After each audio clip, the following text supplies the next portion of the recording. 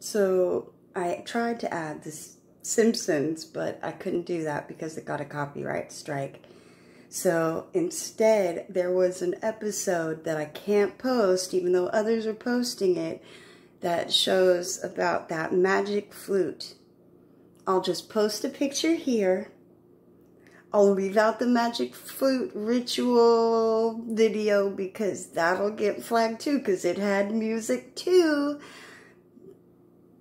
Just watch the fucking video, and it's not as good as the original because, well, cut, can't say that, copyright, blah, blah, blah. So here you go.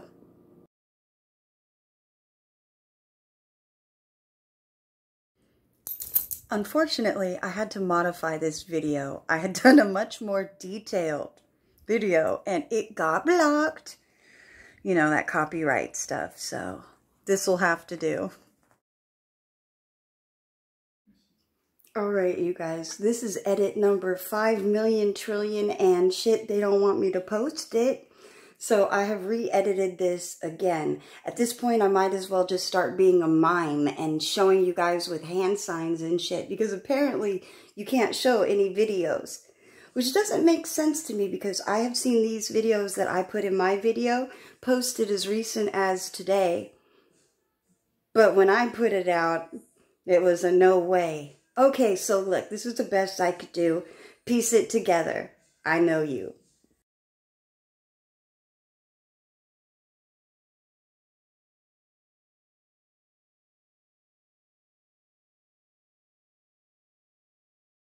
Here's some of my notes that I took down from 2020 on this same magic flute. The magic flute is noted for its prominent Masonic elements. This guy with the S name here and Mozart were both Freemasons, as well as that other person that you see right there, the engraver and printer of the first libretto. Yeah, I didn't read that too well, but you get the point. The magic flute is set in ancient Egypt. Its story centers around Tamino, a young prince who enters a quest to win the hand of a princess, whose name is Pamina. To marry Pamina, Tamino must undergo a series of initiation rites, symbolic of those found in Freemasonry, which tests his dedication to reason. Masonic allegory cannot be doubted. It acts, in fact, as a kind of introduction to the secret society. Its story celebrates the main themes of Masonry, good versus evil, enlightenment versus ignorance, right there, and the virtue of knowledge, justice, wisdom, and truth. The Queen of the Night is seen by some to represent a dangerous form of obscurantism. By others, it represents Roman Catholic. Now, it's interesting. Empress Teresa Marie banned Freemasonry from Australia. My mom's name is Teresa Marie. Ain't that something?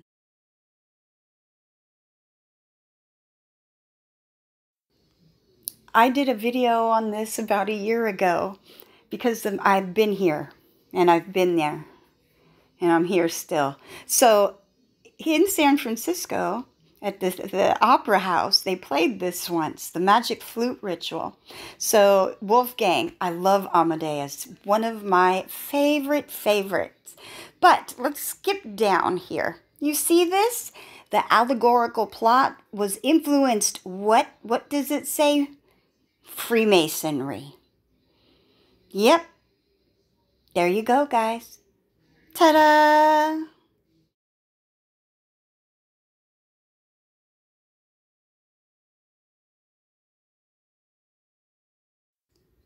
Milhouse Van Houten was somebody who was always bullied on The Simpsons. But the thing was, although he was always bullied, he always made a comeback.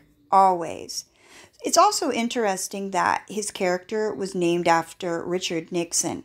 They used his middle name. Also, the history of who Milhouse's family is. That's also interesting. But I'll let you guys look it up. On one occasion, Bart got Milhouse placed on the FBI's most wanted list, even though they are friends, and tried to lure Milhouse into a cactus. Milhouse is not always subservient to Bart in Bart Sells His Soul. Milhouse toyed with Bart's anxiety after Bart sold his soul for $5, and Milhouse demanded $50 to return it. On one occasion, Bart introduced Milhouse to his girlfriend and had to explain why he and Milhouse are friends, but could not come up with a good answer to admit it was due to geographical convenience. Bart did admit in Little Orphan Millie that he loves Milhouse.